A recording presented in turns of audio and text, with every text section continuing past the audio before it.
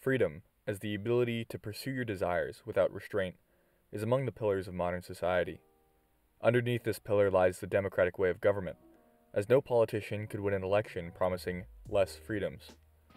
And among many populations today, few stray from the belief that this democratic freedom is desirable for both nations and peoples. But such a view is far from that of the Socrates of Plato's Republic, who offers a scathing critique of the common love of democratic freedom. Plato criticizes democracy for its own faulty version of freedom, which, when coupled with equality, as in the democracy, erodes all values and breeds an anarchic and amoral society, doomed to fall into tyranny. And likewise, Plato criticizes the man whose soul is governed like a democracy, for being ruled by unnecessary desires, with no commitment to the good, or, as all argue, meaning. Plato's critique of democratic freedom may not be the immediate focus of the Republic, but it is of the most relevant analyses offered by Plato to the modern day.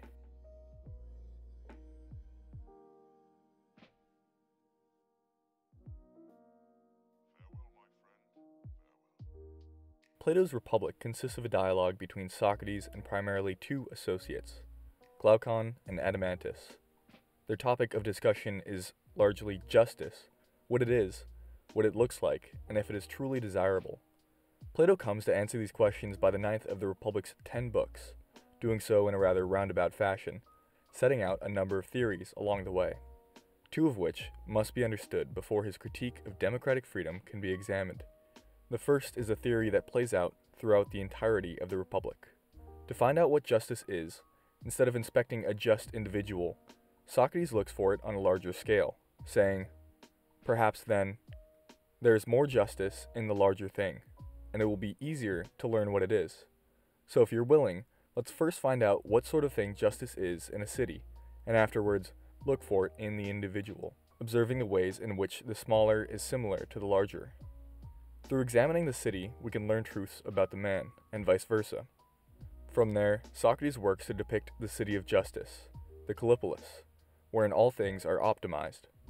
Throughout books 2, 3, and the beginning of 4, Socrates establishes the just city's virtues, namely, wisdom, courage, and moderation, each corresponding to the city's three classes: the philosophers who rule, the guardians who defend the city, and the producers who generate income. Such is the case for the just city, but what of the corresponding just man? To answer this, Plato offers his psychology of the soul.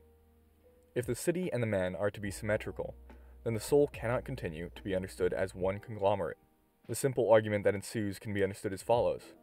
The first premise is that the same thing will not be willing to do or undergo opposites in the same part of itself. As when a person is standing still and waving their hand, certainly there are two things, one still and one moving. Next, it is clear that our soul is often drawn towards opposites. It isn't rare for us to feel a debate within ourselves on, say, whether or not to finish the tray of Oreos. On the one side, you may reason that you're full and don't need the extra calories, but on the other, you desire the taste of more Oreos. Hence, Plato states, it isn't unreasonable for us to claim that they are two and different from one another. We'll call the part of the soul with which it calculates the rational part, and the part with which it lusts, hungers, thirsts, and gets excited by other appetites, the irrational appetitive part, companion of certain indulgences and pleasures. But Plato doesn't believe these two parts to encompass the entirety of the soul, since he adds on a third part, the spirited part by which we get angry. And with this, Plato concludes his psychology of the soul, an inquiry into the symmetry of man and city, with the understanding that there are three parts of the soul, just as there are three classes in the city that held it together: the money-making and the appetitive, the auxiliary and the spirited, and the deliberative and the rational. Beyond their division, the relationship of these three parts of the soul is crucial. In the kallipolis, the deliberative was proven to be the most effective leader, with the auxiliaries as guardians and the moneymakers as producers. The same must be said of the soul. It is the rational part that must rule if one is not to be led into chaos by anger or desire. But the three parts of the soul are in constant competition in a power struggle to rule the human. The part of the soul that wins determines the constitution of a person, as the people who rule determine the constitution of the city. And there is no certainty that reason will rule the soul. In fact, it's an extremely difficult thing to do. In the kallipolis, only those who are naturally gifted are even considered, From then, they require a rigorous education, and Socrates lists a number of poems and professions that must be forbidden from entering the city in order to prevent the corruption of these individuals. All this is done for the hope that reason will govern the soul of the ruler, and even then, Plato concedes that there is no guarantee that the kallipolis will not decay.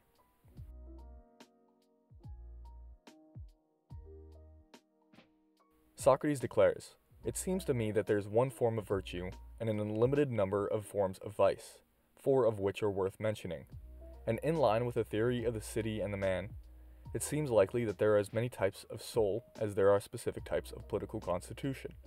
Thus, Plato examines 5 forms of constitution and 5 of souls. The aristocracy of the philosopher had at this point already been depicted, but before Socrates could continue with the other 4, those of vice, he got an objection, and the discussion of constitutions is put off until Book 8. Plato makes a hierarchy of personal and political constitutions, utilizing his psychology. Having declared the kallipolis as an aristocracy and the one city of virtue, Plato depicts the cities of vice. The first of the bad cities Socrates describes is a democracy. It is ruled by people whose souls are themselves ruled by the spirited part of the soul, in which the desire for honor, victories, and good reputation are located. It is the second best city to the kallipolis. The third best city is an oligarchy. It is ruled by people whose souls are ruled by their necessary appetites. The fourth best city is a democracy. It is ruled by people whose souls are ruled by unnecessary appetites. The worst city of all is a tyranny. It is ruled by someone whose soul is ruled by its lawless and unnecessary desires. And with this, the democratic city and soul are understood to be the second worst vice, only beaten in evil by tyranny. All that's left to make sense of is why this is.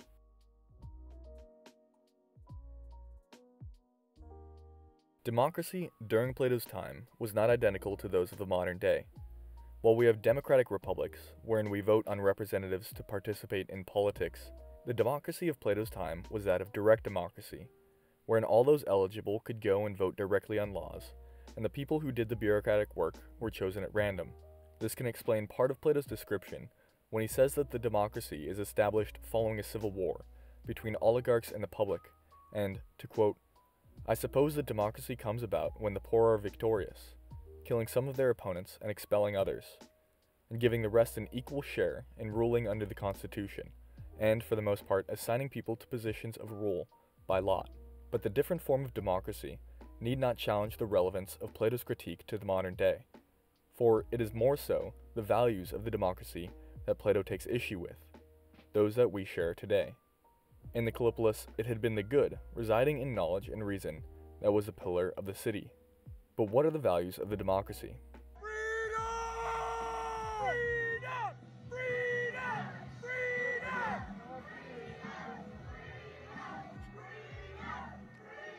Open up! You don't have a right! You cannot do this to me! Freedom, Plato answers. Surely you'd hear a democratic city say that this is the finest thing it has, so that, as a result, it is the only city worth living in for someone who is by nature free. This is the freedom for citizens to act without restriction, without burdening laws and governance, wherein the people are free to govern their lives in the manner of their choosing, without a specific way of life being enforced by a government. Hence why Plato says of the people in a democracy, "First of all, then, aren't they free? And isn't the city full of freedom and freedom of speech? And doesn't everyone in it have the license to do what he wants?" And alongside this freedom is democracy's other value, equality. Equality here is most clear in the governing of the democracy. No individual has a greater say than another. On the planned structure of selecting rulers, Plato comments of the democracy, "Isn't it magnificent the way it trambles all this underfoot, by giving no thought to what someone was before he entered public life, and by honoring him if only he tells them that he wishes the majority well." The democracy, by nature, emphasizes that all eligible citizens have an equal share in the rule. No one person is considered a better leader than any other. And among the classes, it is those with the greatest population that rule, the producers. Through the eyes of Plato, this is an atrocity. Only the naturally gifted and extremely well-educated philosopher is fit to rule, and the uneducated public is nearly the furthest to that a city could get. And where extreme freedom and equality are present, Plato believes anarchy follows close behind, as the two erode all existing social hierarchies in the pursuit of maximal freedom and maximal equality. Thus, the democracy favors freedom and equality at the cost of philosophical inquiry into the good, that which Plato believes is most worth doing, and a similar analysis can be made of the democratic man. As we've seen, the city and soul are equivalently split into three parts: the producers, the guardians, and the rulers in the city, and the appetite of the spirited and the rational in the soul. As the producers rule in the democracy through their sheer numbers, it is the appetitive part of the soul that rules in the democrat, due to the far greater amount of desires that are other than reason and anger or the like. Specifically, it is the unnecessary desires that rule the democratic man, unnecessary desires that are harmful to both the body and to the reason and moderation of the soul. The cause for this is to be seen in democratic freedom. The democratic man has the freedom to live his life in any way he chooses. And where people have this license, it is clear that each of them will arrange his own life in whatever manner pleases him. And in line with equality, every way of life is equally valued. But the lower pleasures, the unnecessary desires, are stronger and more immediate. While the philosopher is trained to control his desires, the democratic man becomes controlled by his desires. If all ways of life, all pursuits are seen equally, as in the democracy, none will know virtue from vice. Thus, the ability to do as one pleases outweighs the pursuit of freedom, and so he lives, always surrendering rule over himself to whichever desire comes along, as if it were chosen by lot.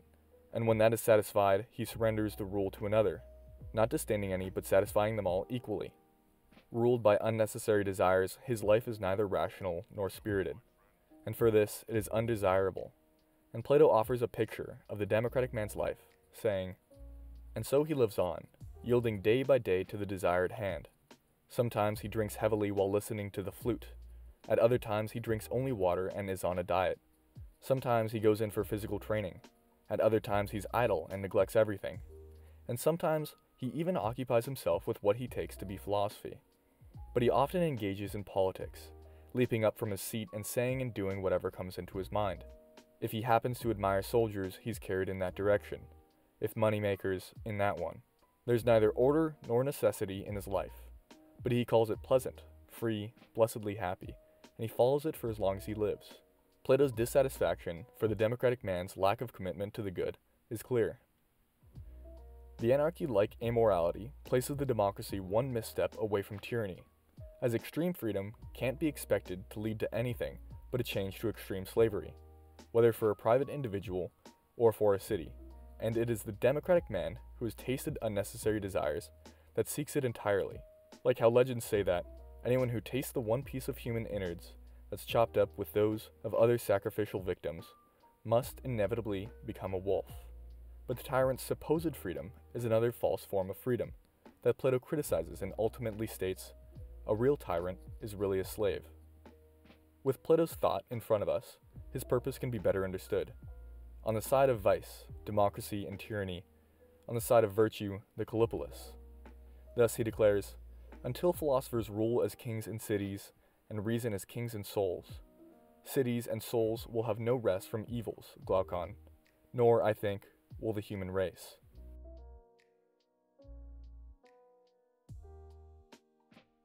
Plato's critique of democracy from a modern perspective proves interesting. As previously mentioned, the democracy known to Plato is vastly different than the democracy practiced in a nation like the United States. However, the democratic values are not so different, as shown by the Declaration of Independence, wherein it says, "We hold these truths to be self-evident, that all men are created equal, that they are endowed by their Creator with certain unalienable rights, that among these are life, liberty, and the pursuit of happiness.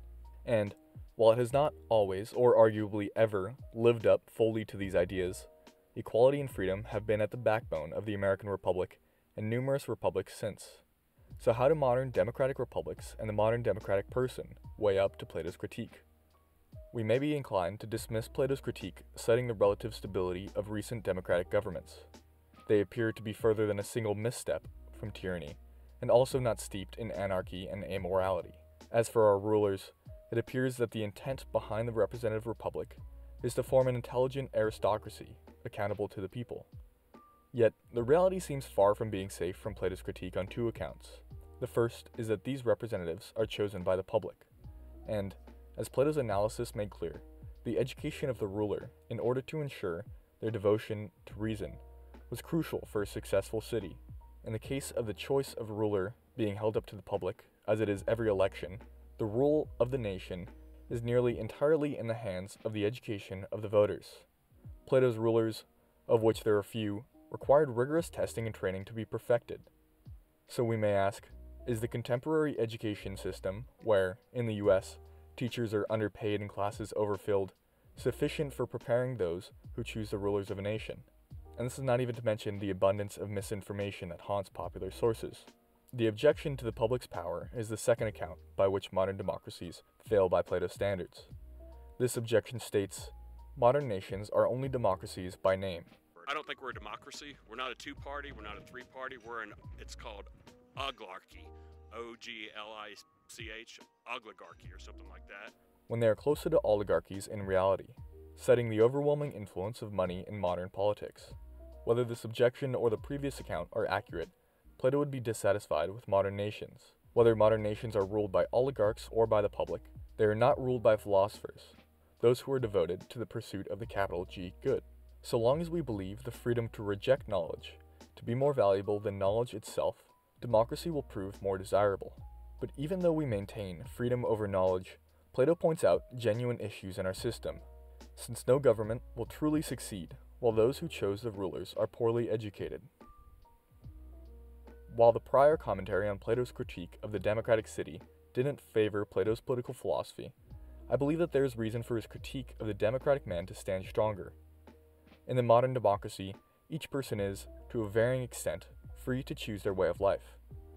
And it appears to me that most live their way like how Plato describes the democratic man, with the freedom to do so as we choose, and with our desires on equal playing fields.